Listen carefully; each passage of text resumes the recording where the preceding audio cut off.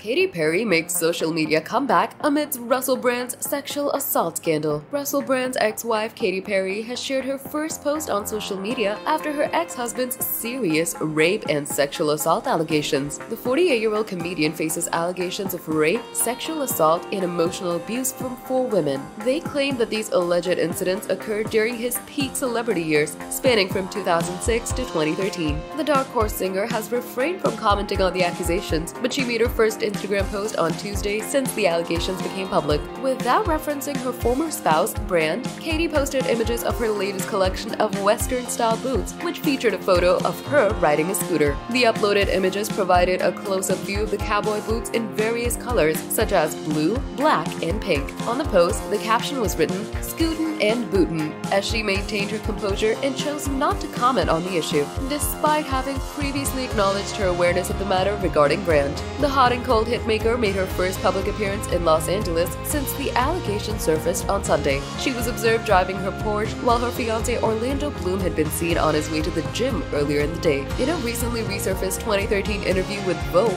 the last Friday night songstress, who'd been married to Brand for 14 months, hinted at the idea of safeguarding his secrets, which she intended to keep secure for a future moment of need. This marks the first appearance of Katy Perry since the recent explosive accusations against Russell Brand came to light.